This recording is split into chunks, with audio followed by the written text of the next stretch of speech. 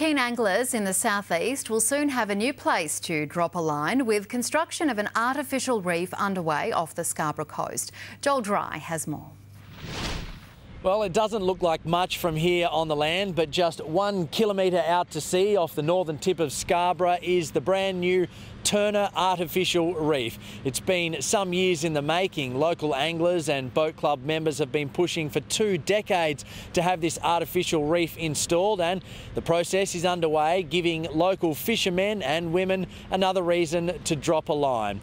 It's 20 hectares in all, and it's made up of a whole group of concrete and similar structures with holes drilled through it, all designed to give fish somewhere to live and attract and boost fish stocks and give the 250,000 recreational anglers in Queensland another reason to visit the Redcliffe Peninsula.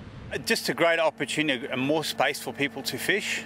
There may be some more people coming in, but it's really the local people here around Redcliffe are really going to benefit from this reef. The crews will be here for just a couple of days installing these reefs, and then almost as soon as they hit the bottom of the ocean, the fish will start to be attracted, and the longer that they're in place, the more that reef will develop and the better the fishing spot will become. So you increase the surface area of your reef, you increase the amount of fish that will live there.